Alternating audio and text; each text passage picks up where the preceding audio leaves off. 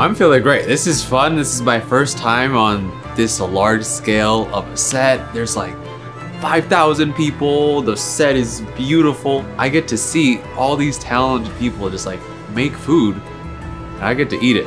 I think that's my favorite part. They're pulling out sugar work, this beautiful sugar work, chocolate work, pastry. These are people that have won baking pastry competitions. These are people that are executive chef, pastry chef, hotels, Michelin-starred restaurants. So I'm excited to give somebody $20,000.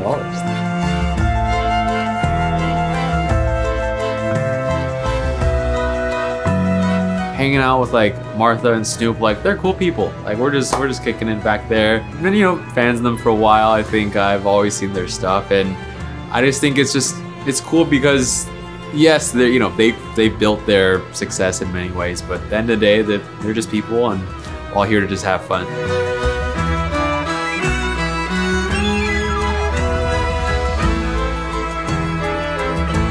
Well, we're not in the tasty test kitchen anymore.